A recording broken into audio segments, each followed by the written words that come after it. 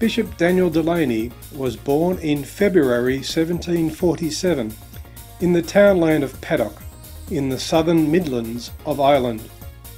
His parents were Daniel and Elizabeth, both of whom came from old and influential families of the area.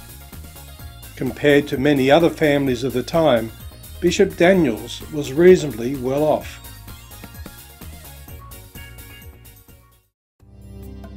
Young Daniel was born into very hard times in Ireland. In the 1600s, Ireland had been invaded by British forces under the leadership of an Oliver Cromwell. Hundreds of thousands of Irish people were killed or were sent off into slavery. In 1740 to 1741, just a few years before Daniel's birth, a mini ice age caused a famine in Ireland, and around 38% of the population died as a result.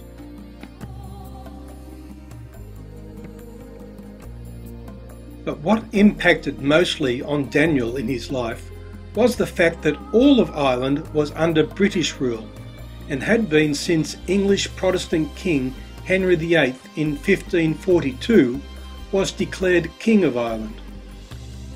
By 1695, the English king and his parliaments introduced the penal laws into both Ireland and England.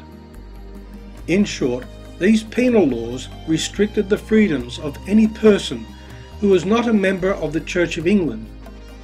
For example, Catholics, Presbyterians and Jews in both England and Ireland were not permitted to own land. They were not permitted to own weapons or horses valued over £5. They were not permitted to be parliamentarians or even to vote. They were not permitted to set up schools or colleges, nor were they allowed to go overseas to study. The immediate impact of these penal laws on young Daniel was in respect to his education. Catholics were allowed to discreetly celebrate the sacraments, but making a show of them in any way could bring severe punishment. Catholics were not allowed to establish their own schools in any public way, so they set up what became known as hedge schools, a teacher with 10 or so students hidden away behind a hedge or in a secluded location. This system made obtaining a thorough education difficult. But Daniel had much more serious difficulties in his life. Before he turned 10, his father died, and as a result, Daniel had to live with an aunt so his mother could give all her attention to his brother John, who was very sickly. Despite this close attention, John died before Daniel's 16th birthday.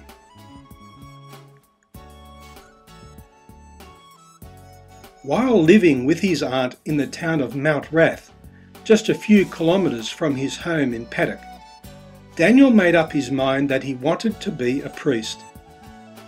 A beggar that Daniel had helped actually predicted that Daniel would wear a mitre. He would become a bishop. This meant that Daniel had to be smuggled off to Europe to complete his studies for the priesthood. In 1763, at the age of 16, Daniel left Ireland for Paris. In 1771, he was ordained a priest, and then for 6 years he taught in a college in France. In 1777, he returned to Ireland.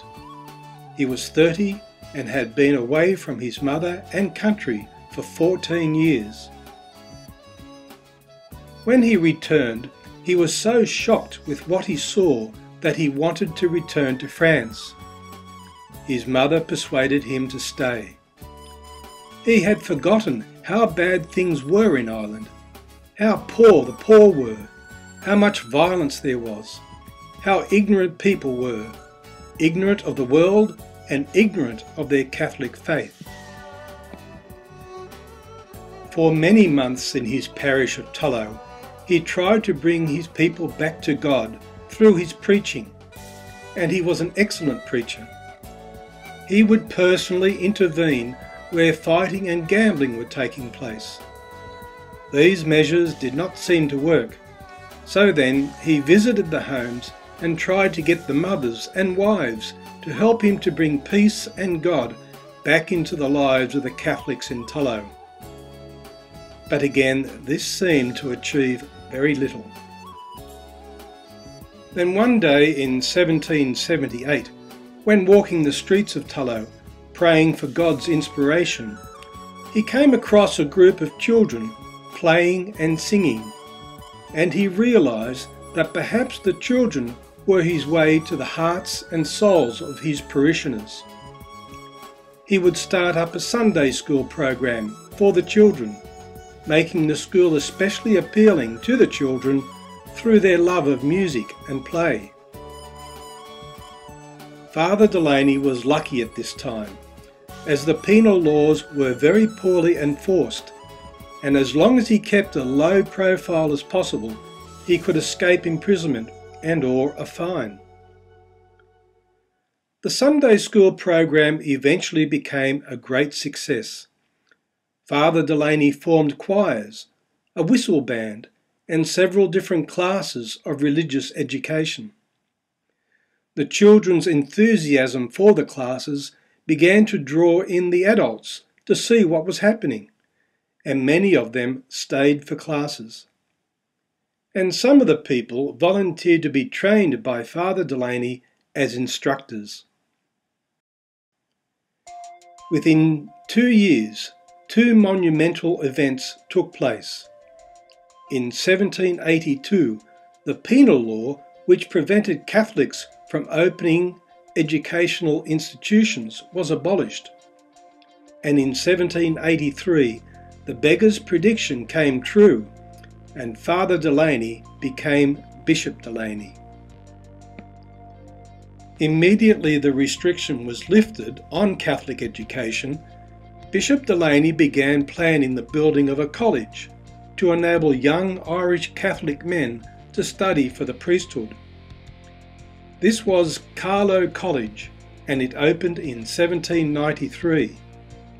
It was the first of its kind in Ireland for hundreds of years. From this college, thousands of newly ordained priests travelled around the world as missionaries. One such priest was Father John Terry, who played a major role in the establishment of the Catholic Church in New South Wales. The college still exists today. As soon as he was made a bishop, and with the restrictions on Catholic education lifted, Bishop Delany could minister to his people much more openly. He continued to train people as religious instruction teachers, and he sent them to all parts of his diocese to minister to the children and the adults there. His big hope was to establish a special group of women and men to be his main educators, to run the Sunday school programs, and to open and administer day schools.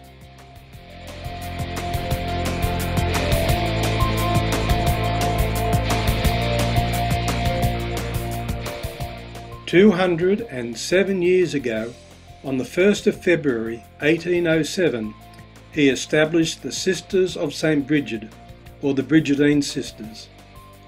And 1 year and 1 day later, on the 2nd of February 1808, the Bishop established the Brothers of St. Patrick, or the Patrician Brothers. Immediately, both groups opened day schools in Tullow, and then a couple of years later, in the town of Mount Rath, just a few kilometres from where Bishop Delany was born and raised. 4 years after he founded the Patrician Brothers, Bishop Delany's health started to fail him, and in 1813 the Brigidine Sisters were so worried about his condition that they brought him into their convent so that they could look after him.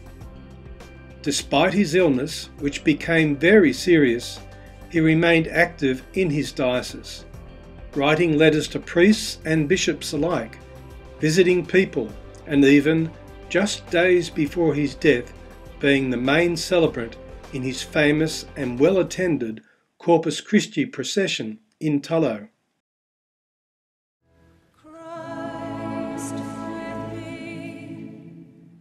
His last days were spent in much pain, but he never complained.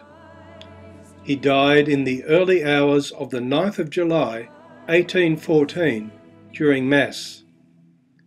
Around his bed were Brigidine daughters and Patrician sons, and his personal friends Judith Wogan Brown and Archbishop Troy of Dublin. From Tullow, a somewhat insignificant Irish country town, Bishop Daniel Delany's hope of an education for all was, through his Carlow College and his Brigidines and Patricians, able to reach out all over Southern Ireland, and then across the waters to the United States, to India, to Australia and New Zealand, to England and to Kenya, to Papua New Guinea and Ghana, to South Sudan and China. No Irish-born bishop, before or after Bishop Delany, has had such an international impact on Catholic school education, both religious and secular.